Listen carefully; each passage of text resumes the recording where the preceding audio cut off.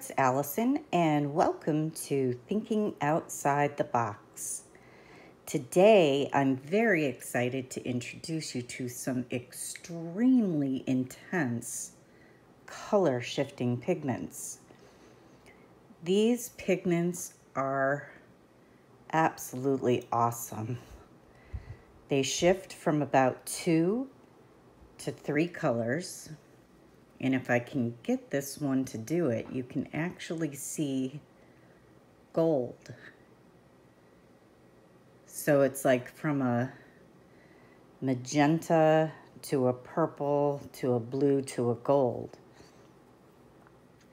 And if you look closely at this one, you can see the green turning to a turquoise on his fins, and his body from a magenta to a blue. These colors are friggin' awesome. And I love that some of them are sparkly and some of them are just shiny. I'm also going to show you how I created these with molds. I know I'm going to give you some tips and tricks. In the beginning, I very much struggled with molds, getting a perfect mold every time. So I'm going to show you how I do molds, and hopefully if you're struggling, it will help you. So I'm going to go ahead and get set up with supplies needed, and I will be back. Supplies needed for this project are the color shifting goodness, and I'll go over those each separately after I show you the rest of the supplies. I used a mold from Studio Cat Clayworks.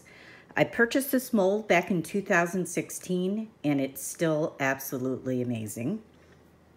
This is the Scarab mold, and I purchased that from PMC Connections. Actually, it's PMC Connection. This mold here is a mold from ChristI Friesen, and you can get that at tinypandora.com. You're going to need some fine brushes because this is going to be very detailed work. Some scrap clay, and we're just going to condition that. You're going to want a blade, and you're going to want to protect your surface treatment. These powders are going to adhere really well to the clay, especially once you cure it in the oven. However, over time, and the oils from fingers and whatnot can rub the some of the pigment off. So I like to protect it. And if you want super, super shine, you can use the Pandora Deep Shine from Tiny Pandora. And you can also use Varathane. And I buy the Varathane in quarts, and then I transfer them to these ball jars. And as you can see, I got 4 of these out of 1 quart. And this is back from 2017. I just opened this jar because I've already gone through my first one, and it's still as good as new. So you just want to stir that slowly with like the end of a paintbrush or a popsicle stick, because you want to try not to get bubbles in it. But that's how I finish my pieces off. So I'm going to go ahead and move this stuff out of the way, and we are going to go over the individual color shifts. I'll try and make it quick. If you don't want to see that portion, you can just fast forward through it. I'll be back. All right. These are called intense color pigments. I purchased these from Pearl Pleasures on Etsy. And as always, I will have links to everything in the description below this video, so make sure you check that. But I wanted to give you the numbers for each one so that if you see a color that you like, you'll know which one to get. So this is called IC1, and this is its beautiful color shifting. This is IC2. And it goes from a beautiful blue to a gorgeous violet. This is IC3, which is like a bronze, which goes to a gold. This is IC4, which is a pink, which goes to a gold.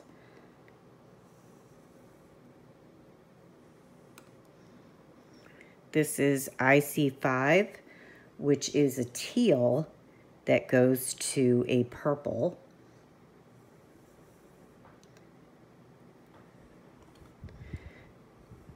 This is IC6, which is a green, a teal green that goes to purple.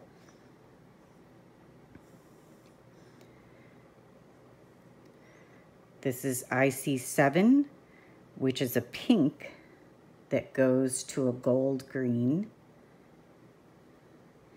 And I used these examples and put them on these jars.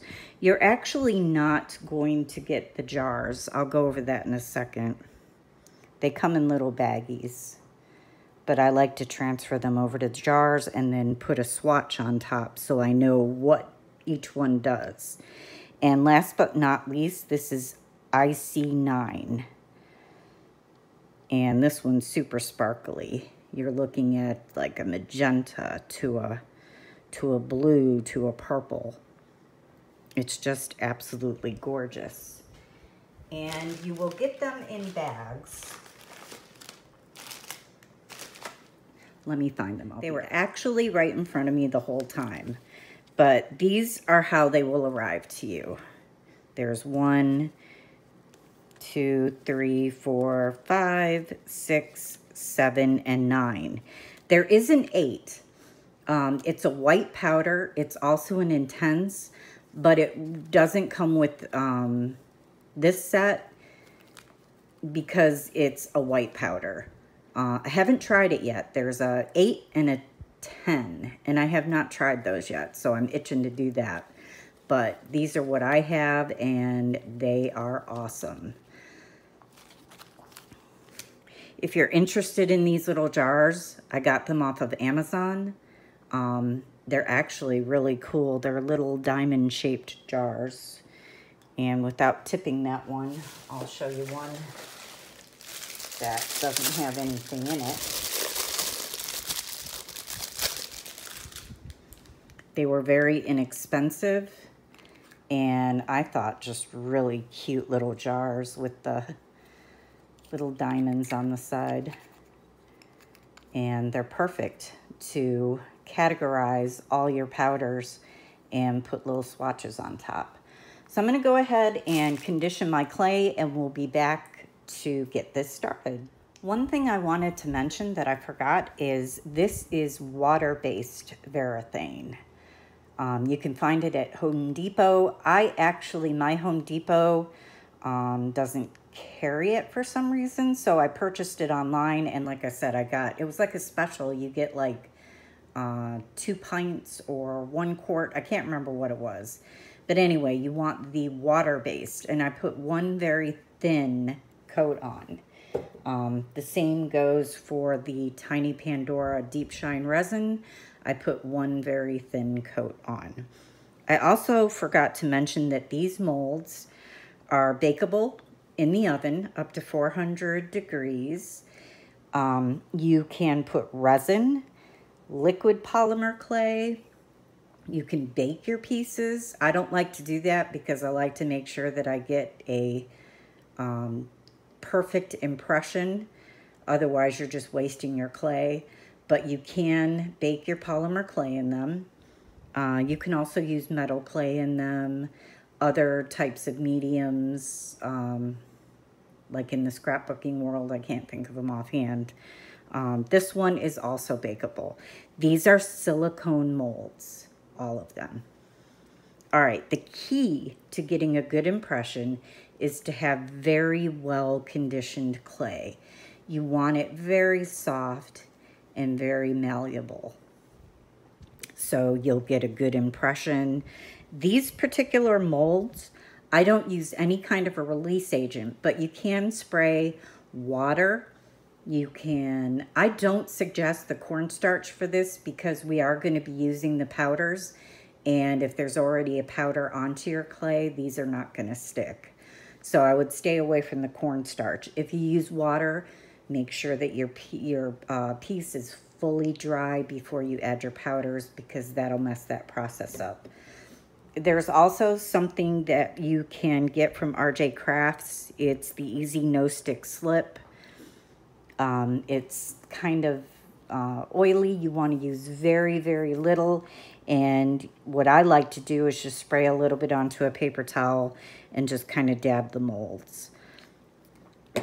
But like I said, for these, since they are so flexible, it's really easy to get your piece out. For this one, it's a little harder, and that's why I've included it into this video, and I'll show you how I get that piece out. All right, so let's go ahead and zoom in, and I'm gonna pick the most difficult, or what I think is the most difficult shape from each mold and show you how I do it. And I would say that that starfish is going to be the most difficult shape in this one. So the first thing you want to do is take off a bit of clay, and you just kind of eyeball what you're going to need. If we need more, we can always add it. This is fully conditioned. I ran it through about 30 times on my pasta machine. You want to get it nice and warm and soft. That is the key. And then I'm going to go ahead and condition it even more with my fingers. And after you've done the molds for a while, you'll be able to judge exactly how much polymer clay you're going to need for, each shape. And you can always add more, take away, doesn't matter. So you're going to go ahead and condition that with your fingers really good. And then what I do is roll it. And the warmth of my hands, especially when I'm having a hot flash, really helps to get the clay soft. You want to make sure your clay is a nice soft ball with no cracks. Now, this shape is kind of challenging, but not really, because what we're going to do is we're going to take this ball and we're just going to pinch 5 little parts off for our stars, or for part of the starfish. And that's really all you need to do. So I'm going to go ahead and place it in my mold, and I know that one's going to need more, and push these little pieces down in there. And that's another nice thing about this mold being so flexible, is that all you have to do is just push that clay up into the edges of those areas till you reach the tips of the mold. And you just keep pushing down on it, making sure that you're getting a good impression on the underneath side.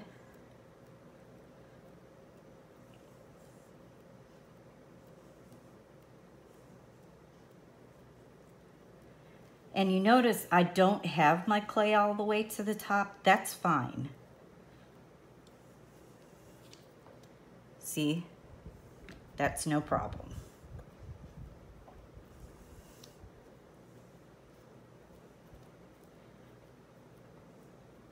All right, I think this is pretty good. Now what I'm gonna do is I'm just gonna pick the mold up and bend it. And because it's so flexible, that piece just pops right out.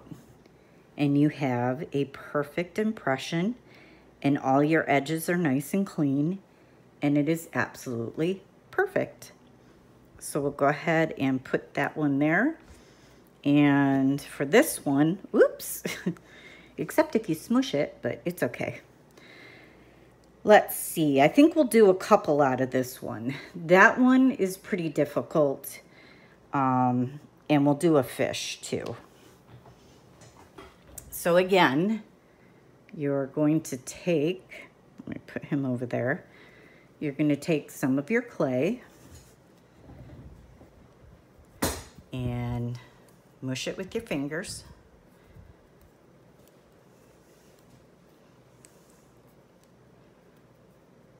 Get it nice and soft. Now this one I'm going to do just a little bit differently. We're going to start with a ball in the middle.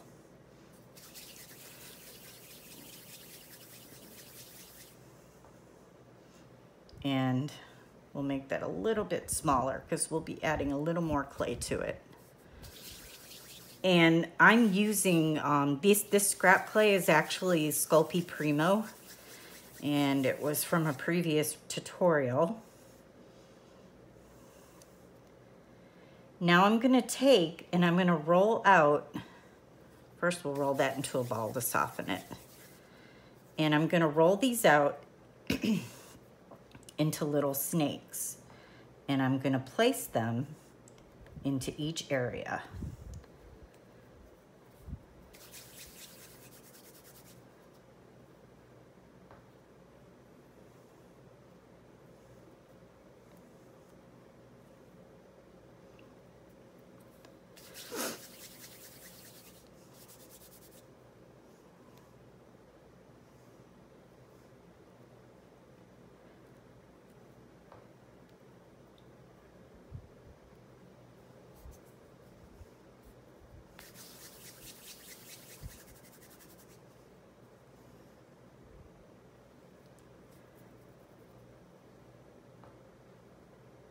So you're just kind of making the shape and putting it in there.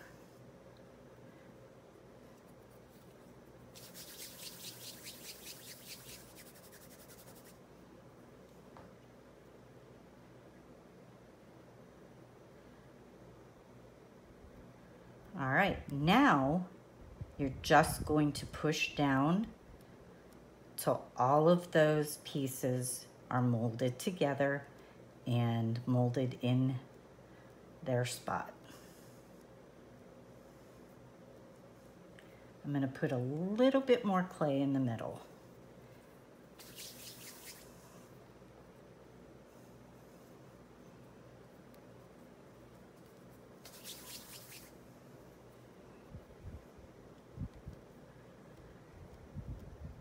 And you just keep pushing until you have no more seams.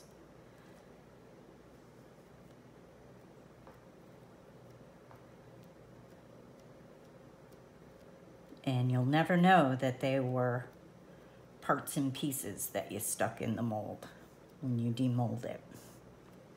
So you're pushing down to get a good impression and also pushing down to get rid of those seams.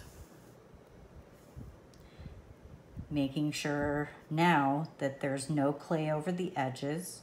If you do see a little bit, you just push it with your finger back into the mold area, and that way you'll have nice clean edges.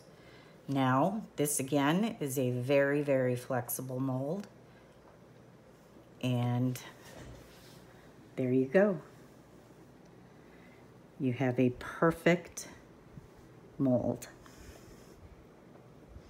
All right, I'm gonna do this fish here.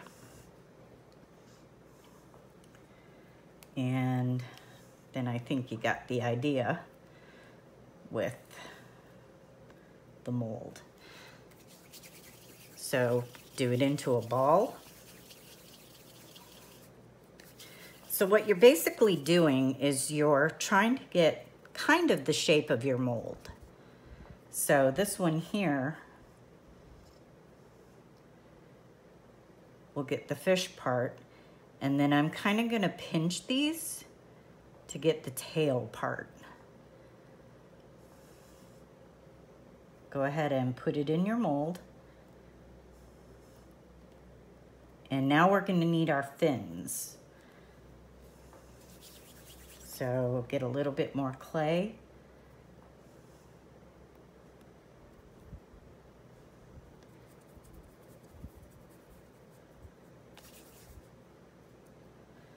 And I'm gonna put that there. And we need a little bit more clay for this top fin.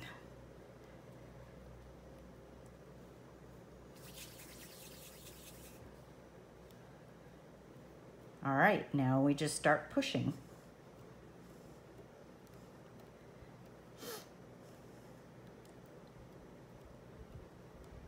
So that we get all of our seams gone.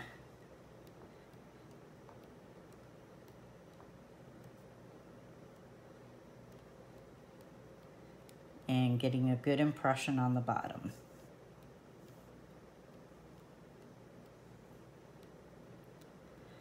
I want to make sure that I have no clay going over the edge, so I don't have any cleanup when I demold it. So I'm going to pull it back a little from the edge. And I probably could take a little bit of clay out of this one, but I'm not going to. We'll just leave it. If you check your edges, like that went way over.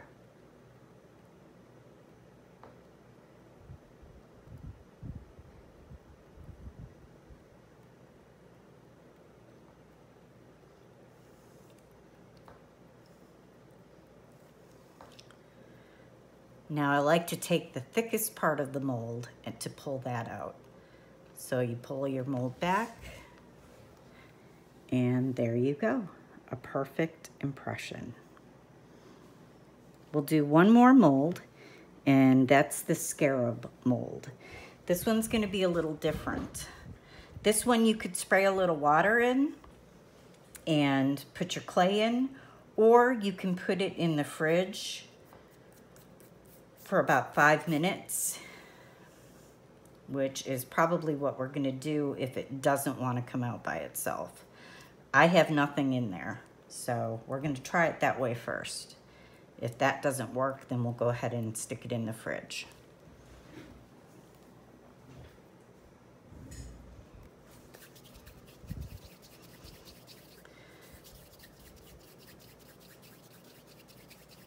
Getting it nice and warm from my hands, and I'm gonna flatten it just a little bit, kind of getting it in the shape of the scarab.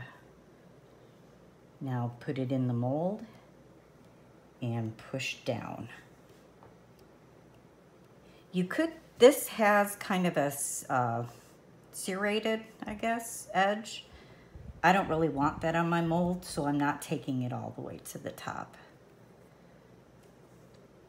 So I'll pull it back just a little bit, push down really good so that you get his wings and everything. And then I like to pull back to that original edge.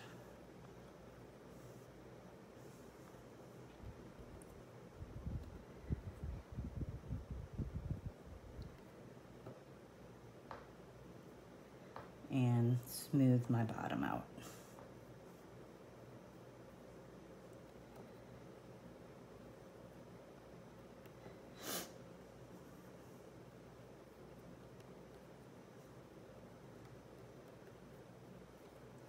All right, I'm gonna try and demold this without putting it in the fridge.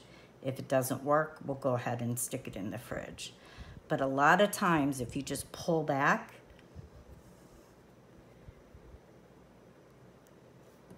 you can dump it out, and there you go. This one came out shiny because this mold is shiny inside. The others came out matte because they are not shiny inside. So just let you know why this looks so shiny. All right, we're gonna go ahead and I'm gonna decorate one of these, and just to show you how I do it. And I'm unprepared, I need a tile, I'll be back. All right, I have put my scarab onto a ceramic tile, And now we're gonna go ahead and colorize him. And I think for the scarab, I am going to use a green-blue combo, but more of a turquoise. So I really like this purple blue. So I think we'll use that and this teal and purple. And then I like to use the gold bronze for his eyes. So the first thing I'm gonna do is go ahead and get his eyes done. And I also like to do this area. So I'm just gonna open this up, put a very teeny amount. I have a brush here that is very short and very fine. And it's perfect for doing dots in very intricate areas. So I'm just gonna paint that onto his eyes. And these pigments, you only need a very small amount. Very small amount goes a long way.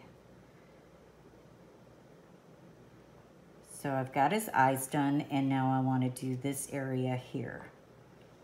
So I'm just going to put very small amount onto my brush and take it down to the side.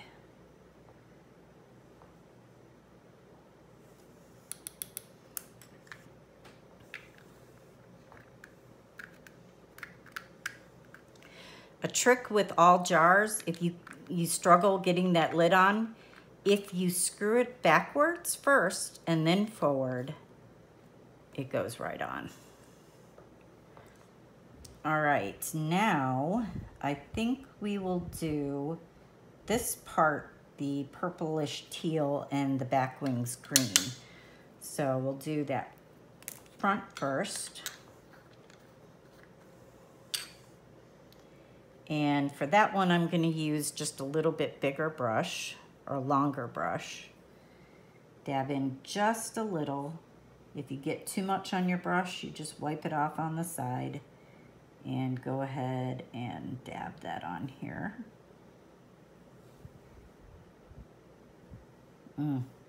These colors are so gorgeous. You wanna make sure you get your edge so that your whole piece is covered.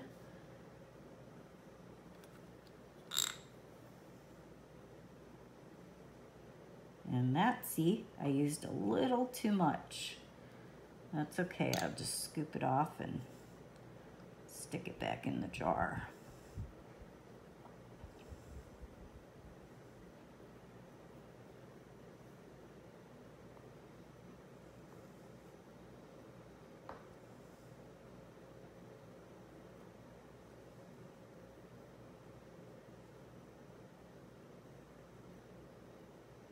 These pigments would be great for like mermaid tails, dragons.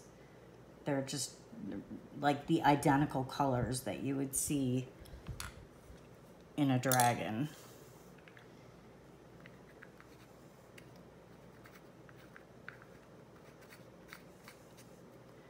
All right, and last but not least, we'll put the back part on.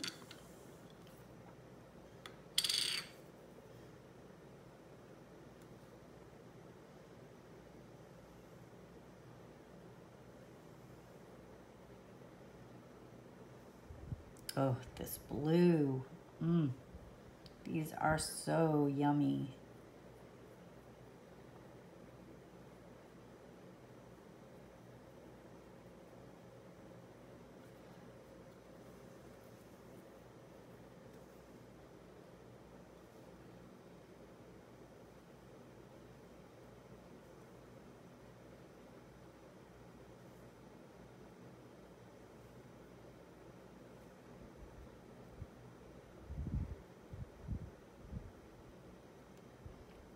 All right, I think I've got all my edges done.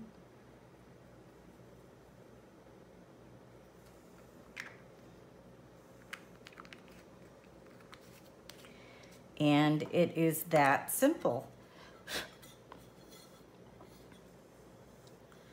That is cool.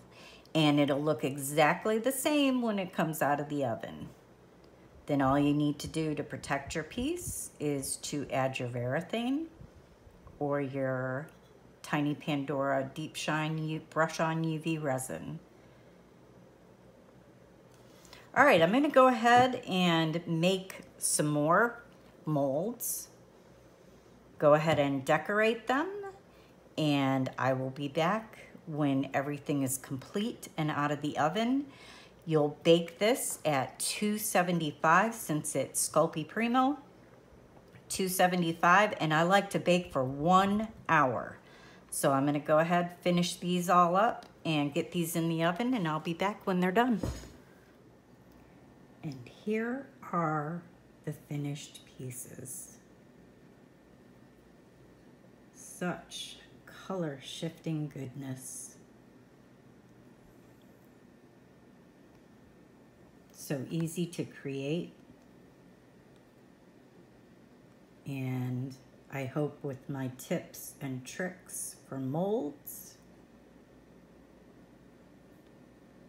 that you're able to create a perfect mold too.